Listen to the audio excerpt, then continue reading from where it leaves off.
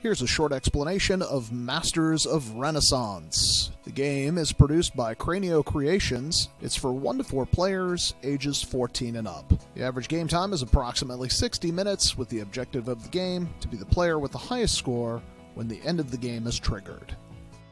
What's in the box? You'll find 4 scoreboards, the market tray, 13 marbles, the market board, 48 development cards, 16 leader cards, the solo action tokens, 12 Pope's Favor tiles, 4 faith markers, a tray with resources, coins, stone, servants, and shields, the inkwell, and 6 of the 3 times tokens. To set up, each player should collect a scoreboard and a faith marker. Place the faith marker at the top left of the board. Each player should also collect their 3 Pope's Favor tiles, 1 of each shade of color. Place those on the board in these spaces. Place the market board in the center of the playing area, and place the market tray in the slot provided.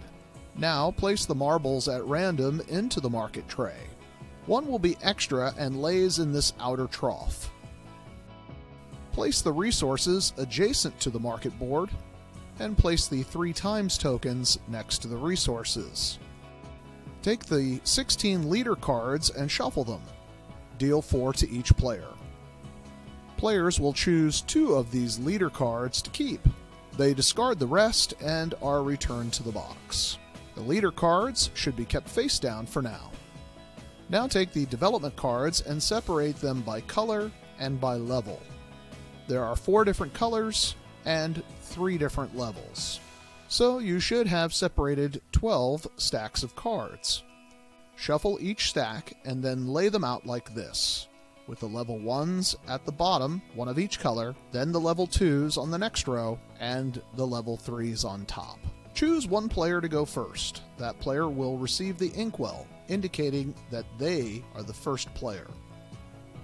Play will continue clockwise around the table. The player who goes first receives nothing additional. The second player gets to choose 1 resource of their choice before starting the game. The third player gets to choose 1 resource of their choice, and they get to move their faith marker by 1 space.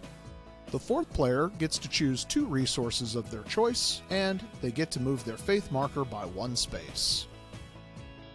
Now we're ready to play. On a player's turn, they have to take 1 of 3 actions. They can select items from the market, purchase a development card, or activate the production line. Let's take a look at each of these options in more detail. When a player wants to choose something from the market, they must choose either 1 of the rows or 1 of the columns. Whichever they choose, you see which color marbles are in that line, and then collect the corresponding resources from the tray. Yellow are coins, purple are servants, blue are shields, gray is stones, white is nothing, and red is faith. If you choose a line that has the red marble, this means you get to move your faith marker up 1 on the board. Once you make your selection and you have collected your resources, you take the extra marble from the trough and place it where the arrow is on the line that you chose. You now push that extra marble into the line and the end marble pops out into the trough. So the market is always changing throughout the game. When you have taken your resources, you will need to store them in your warehouse, which is located here on your board. You will see that there are 3 shelves for storage. On each shelf indicates the total number of resources that can go there. It's either 1, 2, or 3. You can only have the same type of resource on a shelf that allows multiple spaces. For example, here on the second shelf, you can only put 2 of the same resource. The same goes for the third shelf. It is also not allowed to have the same type of resource on multiple shelves. For example, you cannot have coins on the first shelf and also on the third shelf. Anytime you bring new resources from the market, you may shuffle around your shelves in order to accommodate the materials. But be careful, if you have a resource that cannot be accommodated according to the rules, it must be returned. Plus, each of your opponents will get to move one space on the faith marker for each resource that is being returned to the market. Now we will look at the second option, which is purchasing a development card. On a development card, you will see the cost of each card is listed here. When you have enough resources to make a purchase, you announce that is what you will do for your turn, return the appropriate amount of resources to the market, and collect your development card. You can then choose one of the 3 slots to place your development card. If the slot is empty, only a level 1 card can go there. If the slot already has a level 1 card, then only a level 2 card can go there, and so on. You cannot skip a level just because you have enough materials. When you place a level 2 card over a level 1 card, you are no longer able to use the production ability from the level 1, but you will still collect the points at the end of the game. Purchasing development cards serves 2 purposes. One, you will see here a number, and this is the total amount of points that this card is worth, which will go towards your total points at the end of the game. The other purpose is the card has a production ability where you're able to convert resources into other resources or gain faith. Which leads us to our final option for a turn, activating production. If on your turn you wish to activate production, you announce that you are doing so and place the appropriate items into all of your production slots that you are able to or want to. You have the 3 slots from the development cards, and you also have a 4th slot here where you can take any 2 resources in exchange for 1 other resource. Once you have laid out the resources you wish to run through the production, you collect all of the new resources from that production. These items now go into your strongbox, which is located here. You are allowed to put any amount and any combination of resources into the strongbox. The only restriction is that these items must come from production and not from the market. Once the production is complete, you return the items used back to the market, and if your production has any faith value, also move your faith marker up the appropriate amount of points. These are the basics for a player's turn. Now we'll take a look at the leader's cards. In order to activate a leader card, you must first meet the requirements of what is listed in the top left of the card. You do not need to pay for them with these items, you must simply have them. Once you have the correct items in place, you can flip over that leader card and place it to the side of your board. Activating a leader card usually provides 2 things. It will give you more points towards your total score, which is listed here, and it will also give you additional abilities, which are located here. These leaders will allow you to make a purchase of development cards for 1 less of the listed resource. These leaders will give you 2 extra spaces for storage in your warehouse. These leaders will allow you to turn white marbles from nothing into whatever is the indicated resource. These leaders will give you an extra production space where you can convert items from other resources and faith. Some leaders do not give any additional abilities, but they do have a high point value for the total score at the end of the game.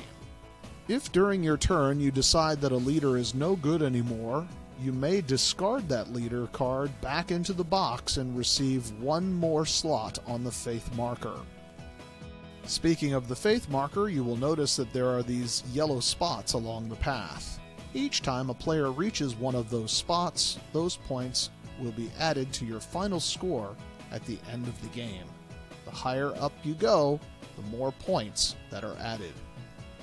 When a player is the first to reach or pass the hat of the Pope, that player will get to flip over their Vatican Report token, which will now indicate more points that they will be able to receive at the end of the game. Also, when this happens, any other player who are in this zone will be able to flip over their Vatican Report. Any players who are not in that zone their Vatican Report token is discarded. The end of the game is triggered by the first player to reach the end of the faith marker track, or to be the first player to have 7 development cards on their board. Depending on who that player is, the other players after who have not had a turn would get to complete their last turn. For example, if the player with the inkwell triggers the end of the game, then all of their players would get one last turn. However, if the third player triggers the end of the game, the fourth player would get a final turn. Once the final turns have been done, it's time for the scoring. First, add your highest number from the faith marker track. Then, total the amount of points you have received from the Vatican reports. Then, all of your points from the development cards. Then, the points from your activated leader cards. And finally, you get 1 point for every 5 resources that are still in your possession at the end of the game. The person with the highest score is the winner. If you ever run out of resources in the market, you can use these 3 times tokens to substitute for resources in a player's strongbox, so that you can put resources back into the market. If you want a real challenge, you can also try the solo version of the game. The setup of the game is the same way. Only this time, place the black cross next to your faith marker on the board. Shuffle the solo action tokens and make a stack face down on the table. You take your turn as normal. Then, after your turn, you reveal the first solo action token and apply the effect listed. These tokens indicate that you should remove 2 development cards of that color from the lowest section of the grid possible. This indicates that you should move the black cross forward by 2 spaces. This indicates that you should move the black cross forward by 1 space and reshuffle all of the solo tokens to create a new stack. The black cross represents Lorenzo il Magnifico. If this cross reaches the Vatican report, you would activate it as normal following the normal rules.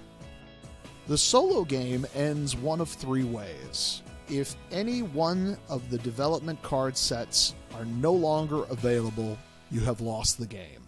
If the black cross reaches the final space on the faith marker tracker, you have lost the game. If your faith marker reaches the final space, or you are able to purchase 7 development cards, you have won the game and tally up your score. What will your best score be? Are you ready to accept the challenge? Well, now you know the basics, so let's play.